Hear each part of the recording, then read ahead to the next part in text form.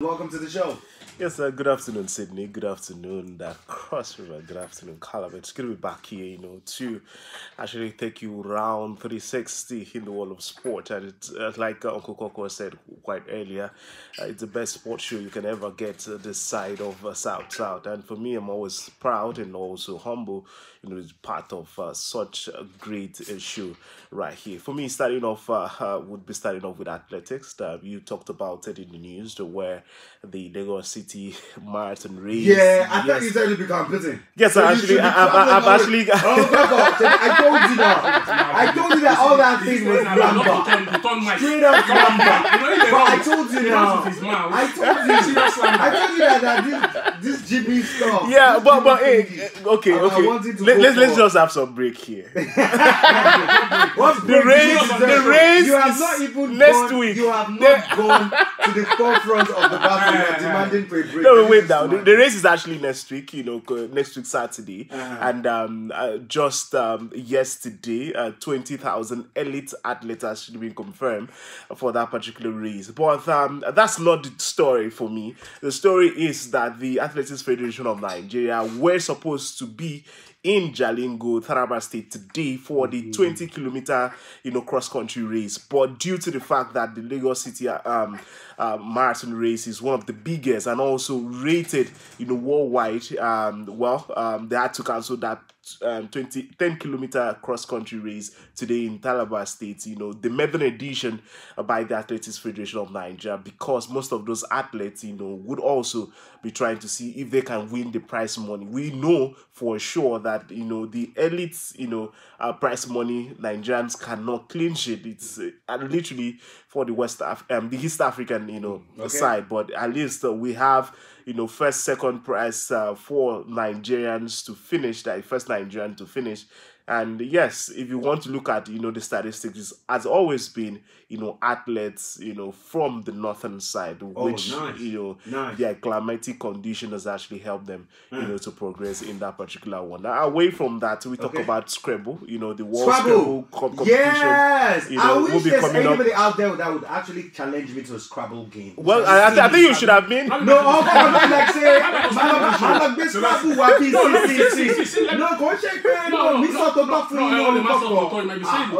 it just takes me back to Jimmy, sorry for cutting you off. I remember during my days in secondary school, and with the school I went to, they used to every Friday they allow students to carry out a broadcast on news, of what happened within the school. Within the school. And we used to have one mention his name. Now you're a very big boy, so I don't enter trouble. I feel call that money. Me send me money for ND. I'm saying I'm asking me. But we're live and present on social media. So go to Facebook. You'll find us there. We're live and present. Me, myself, and I, Uncle Coco, Jimmy. You'll find us. Yes, leave a comment. You can eventually catch a glimpse about what we actually look like. Yes, Uncle Coco, when we telling you that he looks like a heavyweight boxer.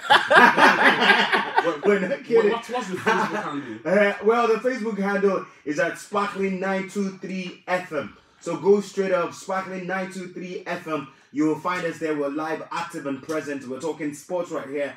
Join in with the conversation. We have this particular one with Ozo Francis Namani, all the way from Enugu. He says Ozo Francis Namani is watching live from Amagwenze in Enugu State. Good afternoon from here and happy weekend to everyone. Happy weekend to you and happy sporting events to you. Happy weekend to you in Enugu and everywhere you can. Just follow us on the Facebook page as announced by Simi. You will see everybody, like you see Jimmy and Jimmy the talker. No, it's Jimmy Butler.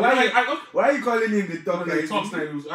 He's not doing the talk. He just really likes talking the talk. He promised us it was going to be a part of. Could we be in a transport fair because what I was thinking about in school. Every Friday, there's this they give students opportunity to talk, broadcast news of what happened in school. This particular guy speaks as in quaint English. I guess maybe he was born outside or so, but he can, with the exception of his name, I will not mention his name. Any other thing he cannot write. I'm telling you the truth.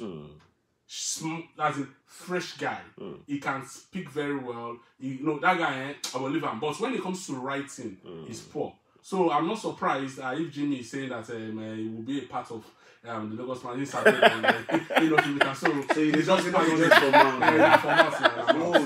Okay, so talking about the Scrabble, yes, currently the qualifiers for the World Scrabble Championship that will be taking place in the US much later this year is currently taking place in Delta, and the Nigerian Scrabble Federation actually announced a 26-man contingent for the particular qualifiers, and hopefully by Monday we should have a comprehensive list of Nigerian Scrabble players that will be heading to the United States for the World Scrabble Championship to represent Nigeria, and hopefully they'll be able to fly Nigerian's flag right there at the World Championship. Away from that, we're looking at basketball. Well, there's disturbing news that the Tigers might likely miss the third FIBA World qualifiers that will be taking place in Uganda due to positive forms. And for me, it's quite sad news because remember what happened to the Tigers, where they got qualification, but the federal government decided to suspend all basketball activities in Nigeria, costing the Tigers the chance to represent Nigeria at the World Championship, which they actually gave that slot to Mali. And we saw the drama the Mali guys they did right there. So hopefully that those concerned would actually take this opportunity to ensure that the Tigers make it to that FIBA World Cup, because that's I think aside football, that's one of the sports that has actually given Nigeria an edge, because you could mention Nigerians also making waves in the NBA, and we can afford not to be at the FIBA just to ensure that we have our names written right there in gold. And no, but Jimmy, okay. Talking about the Tigers, okay, we'll be going through the third qualifying window, and we need to let our listeners know that our qualification is not in our hands any longer. Yeah. We bottled it up. The two windows that we played with two different coaches. I think they played four. Yeah, they played four. Yes. You understand? The first window was actually supervised by the Nigerian Basketball Federation. Then the other two windows were because of the policies of the policy sports ministry. Yeah. When we tell our leaders, we tell people in administration that when we speak to them, they will feel that at times they will call us behind the scene, guy, why you go talk this thing on air? But we will continue saying the truth. We will say the truth. When your house is not in unison, a house that is divided within itself, this is the result you get. Even if we get to participate, that's the truth. We are not sure of qualifying. True. The last qualifying window, we bottled it up. Where we lost, I think we lost to Cape Verde, and we lost two games. Two games there. With different things. You can just imagine. We played 3 windows. One was supervised by the NBBF, the other two by the sports ministry. Then different coaches. One, Vincent was in charge. I think Abdurrahman was in charge in one. So there's no consistency, cohesion, cohesion, no seriousness. And this one now that is not in our hands. I believe maybe the people at the federation or in the ministry, as it stands, are like, even though we feel not qualified, why spend so much money after football? Basketball has actually the biggest. I think it is the most followed sport in this Nigeria. part. For how many years now we've not had our league? We age competition. We've not Nigerian team are not part of age competition. We have the talent, and if you go through around Nigeria, even in Calabar, the other day I was somebody drove me through one particular area. I saw guys playing basketball on the street. They go to all the schools. Everybody's playing. But administration wise, management wise, we still not get it. I don't just understand now. They're not coming out to tell us positive of funds. But some other persons are saying, like, so those who feel they have different contrary opinions, it's like since the qualification is no longer in our hands, why just expect? But it has always been a Nigerian thing. It's a Nigerian thing. But if you check in Europe, in America, when it comes to basketball players, exploitation of basketball players, Nigeria seems to have the highest. So why are we struggling to qualify? Now, I still not understand. Then do us. Well, yes, that's the news. We just hopefully that money would come for the Tigers to actually put the house in order to actually progress. And away from that, we talked about the just concluded National Sport Festival, and we have been talking about it over and over again here, and but just 2 days ago, the Bayelsa State Governor has actually rewarded athletes with employment and scholarship for crying out loud for every athlete that was able to win any medal. This one is not about gold, silver, or bronze. Yes. So for you, the ones without job, you'll be given employment. The ones that want to go to school, and that's courtesy of the government, of buyouts. That's the point. That's why. That's why this is coming up right here. Because we have been calling for even a thank you dinner. No thank you dinner yet. No thank you dinner, no Christmas celebration with the athletes, nothing. And we are even hearing reports that not the exact number of contingents. So these are things, for me, and that's why he's actually making the news today on the show. Yo, Jimmy, Uncle Coco, and every other sport enthusiast listening. This is an opportunity for us to listen to their manifesto and hear that person that is interested in sport. If your major interest existing here in sports is to foster sports, grow sports, belong to sports, participate in sports, listen to that candidate out there that is talking about one thing or the other on sports. Then you can go out and vote. Sydney, let me shock you. It is quite pathetic. Yeah, I agree. All the candidates, like this one is straight up. All the major candidates vying for position in CrossFit, they have not said anything about sports. Yeah, we know. That's the sad thing, I was listening to one yesterday, and it was quite sad. All through the, bravados of whatever they were saying, at the end of the day, sport was missing. And the question is, how are we going to harness the talents we have? Thanks to Dr. Industry. I just told you guys that Nigeria, somehow, although Uncle Coco is battling with that fact, is that we made fifth position. Yeah, fifth in the FIFA. Position for the players transfer. Set of players transferred during the 2022 transfer window. Is that a shocker to you guys? That just for football, yes, about 700 in the whole world, something people moved their Nigerians in sport. Anyways, we have a caller right here in the house. Let us hear what this person has to say this afternoon. Hello, good afternoon. Yes, good afternoon to you. Can you hear us? Alright, so do also call back. If you would want to contribute, though, like we said, we'll be throwing the lines open enough today. 080-923-00022 or 080-923-00025. Let's just hear what's going on with you out there. We have another caller right here. Hello, good afternoon. Yes, good afternoon to you. Hello. Yes, I can hear you. Good afternoon. Okay, good afternoon. Good afternoon.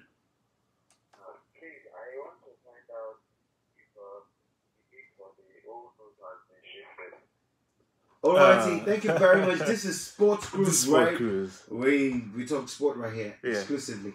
Right, just sport. Well, pardon us, right? Yeah. Nothing has been shifted concerning the collection. It is what it is. 31st, if you're not done with the old notes, 31st is 31st. What time is it now? Banks open 9 a.m. No, some banks have opened today. No, almost all banks. If not all banks open today, and the closing time will be 3 p.m. So they open from 9 in the morning and will be closing shortened up by 3 p.m. Tomorrow will be from 10 to 2.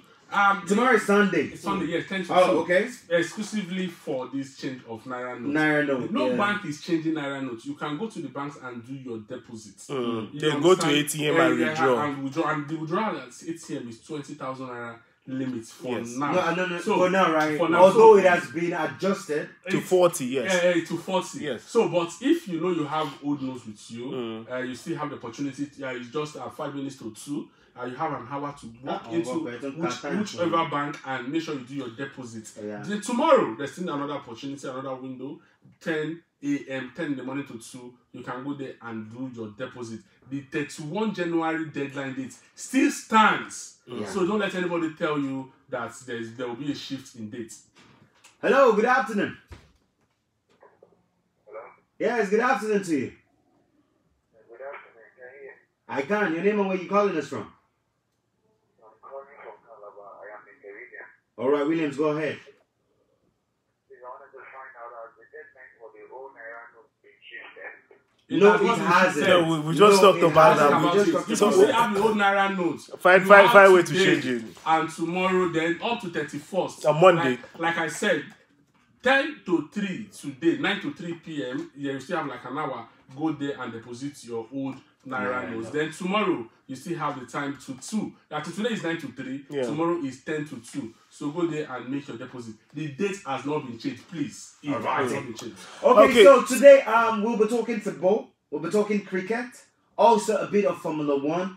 We will go all the way to tennis. Yeah, that's the biggest. That's the biggest. Yeah, we've got to the final.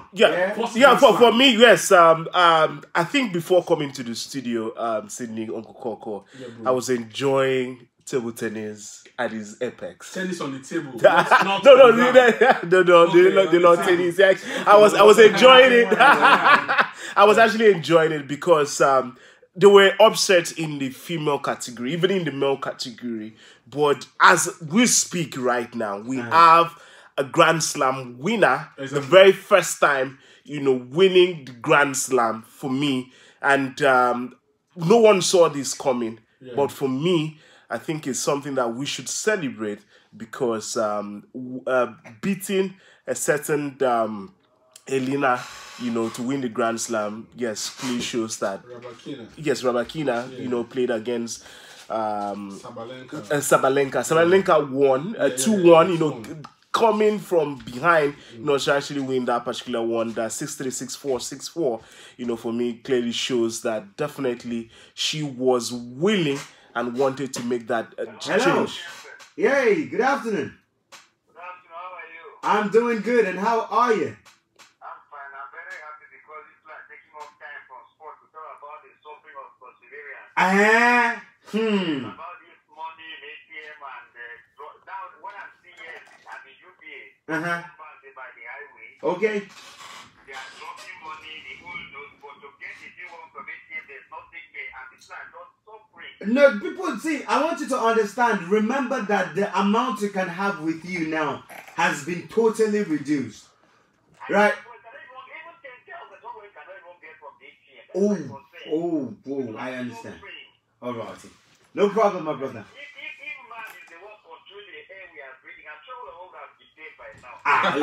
Yeah. All right, now. How does all have of your PVC? Do you have your PVC? Oh yeah, Dojo And we have joining us straight up this afternoon. He is head coach cricket crossover. He's on an intense job. Matter of fact, I saw him